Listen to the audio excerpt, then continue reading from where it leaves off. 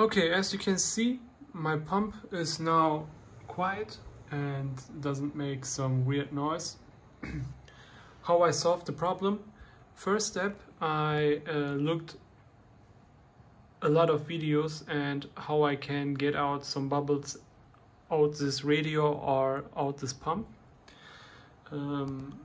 Before I had this issue, I had the same issue with my graphic card, the alphacool GPX-N for the RTX 2060 Ti, and I solved the problem after I really shaked it hard, and the bubbles go away and are now in the radiator on the top. And I have really great temps now. GPU 48 degrees. With Call of Duty, you all know this game. Oh man, it takes so much resources from your computer. But back to the problem and how I solved it. First, I removed the radiator from the case and shaked it a lot, put it on the top, and let the pump work for 100%, but it doesn't work. So I put everything out from the PC and shaked it and put it to the power supply and looked where the bubbles are. And the bubbles were probably everywhere. Then I put the pump, and there are 8 screws on the back, and after you pull off the cover from the back, there's a hole. On this hole you can't see bubbles and anything if you put the power on and off.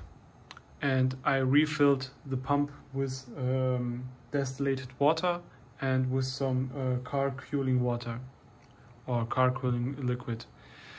But this doesn't fix my problem.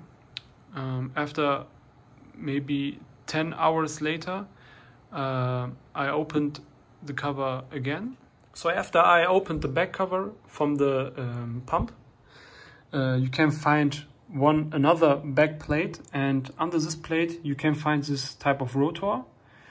And there's a small stick in the middle of the rotor and covered with a really short and small plate.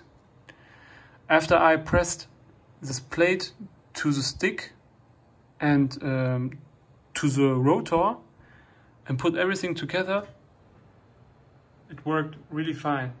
The problem is that the stick threw away from his place and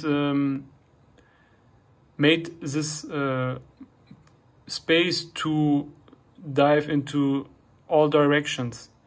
And after I pressed everything together, I had only one more issue, and that issue was that there were a lot of bubbles in the pump.